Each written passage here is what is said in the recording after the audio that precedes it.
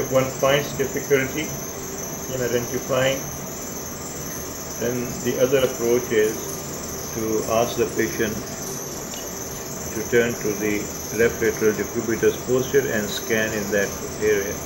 However, at present the patient is supine, and this is the tube-like structure which is the proximal ureter,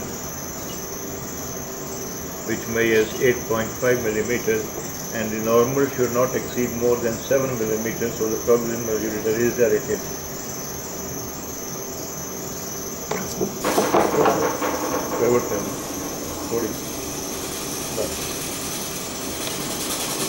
Now this is the same kidney with patient in left lateral decubitus posterior.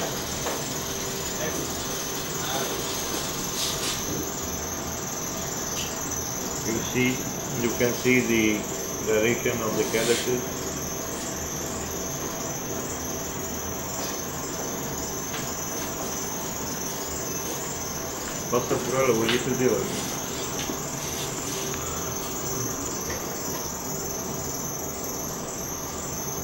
Here it becomes more clear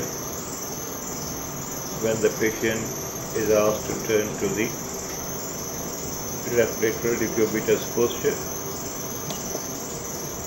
Now these are the dilated calyces. These are minimal dilated calyces, and this is the proximal ureter. This is the calculus. This measures approximately 6.4 millimeters in